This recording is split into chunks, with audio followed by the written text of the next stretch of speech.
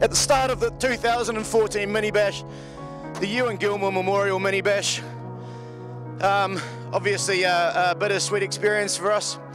We have come along, Mini Bash, all the teams have come together, once again another 3 days, spending up around Northland, enjoying a piece of Northland and really getting out and putting smiles on kids' faces up in Northland. Over here we have the GT limo, once again the iconic Ewen Gilmour wagon. We're going to be doing it for Ewen this weekend. A lot of people have turned up from around the place, specifically to farewell our good friend, and we thought we'd take his wagon along for the ride. As we move through Northland, we're going to visit schools, giving away a heck of a lot of stuff over the next few days. Really looking forward to it. So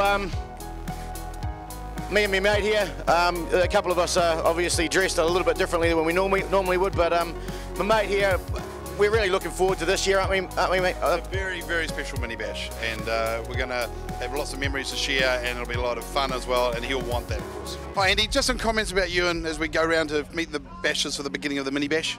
Oh, when I did my first bash, Ewen came up and introduced himself to me, and he said he wanted to show me something, and I was so excited. It was Ewen Gilmour. He took me around the corner. He had 3 fire trucks lined up. They all got me wet. He was the first one to get me wet. Love Ewen. Well, we always found Ewen to be the first in the queue for food. He would be the first to whinge that if it wasn't just perfect, you know, a bit like you really, but other than that, no, he was just one of those neat guys that was always there, you know, part of the team, and just that's what this is all about, just being a whole good group of mates, having a neat week away or weekend away or whatever. He just was so good for the bash, you know, and just everything about him was just wonderful, you know, so yeah, I get a bit emotional, so I can't really talk. Yeah, we all are. Yeah, mate, he was a true Westie, a real Westie. Lived out there, just local to us, and a man of my own heart.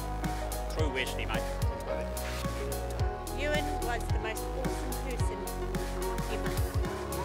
He was kind-hearted, he was funny, he was a cheeky little monkey, very cheeky little monkey, and I loved him. He's, did he make a difference in the bash? Yeah, this is a positive interview, and I think he did. Could you try that again? Okay. No, Ewen's a great guy, and probably brought a lot of hilarity to the group and to the public. But man, he can swear like a bastard, can't he? And you know, I just think that he's a big loss for the gang. Occasionally, we just find him on the side of the road because his team had left him behind and to find his own way, and we give him a ride. And he's always been there. He was into everything. He's helped. He either had his own team or he was emceeing, and he just did a hell of a lot for the bash. And we really miss him.